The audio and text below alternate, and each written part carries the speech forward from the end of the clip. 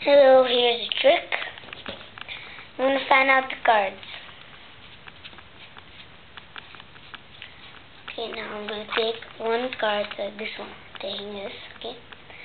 So anytime you need the volunteer to say stop. So say stop. So that's where it goes, okay. Now put the card in.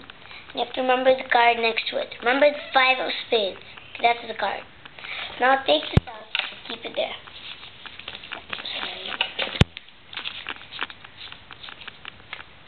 Now you have to take out the 5 of spades from the deck. So look for the 5 of spades.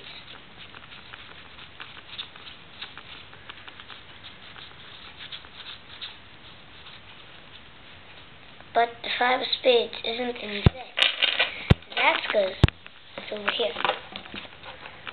Here's how you do the trick. For this trick, you're gonna need gimme card.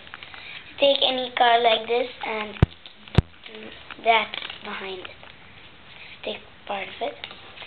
Before the trick, before letting anyone see, you take the 5 of spades, put it anywhere. You can put it under the table, in your shirt, in your pocket.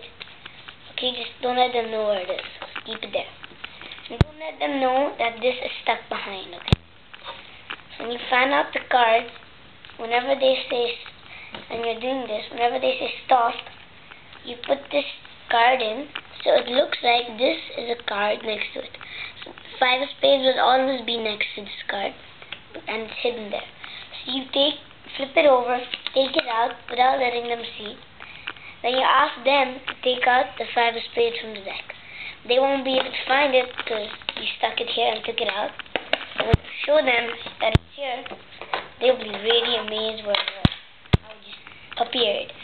And I'm telling you, they would never guess that this is how it works. They would never guess you stuck a card behind the card.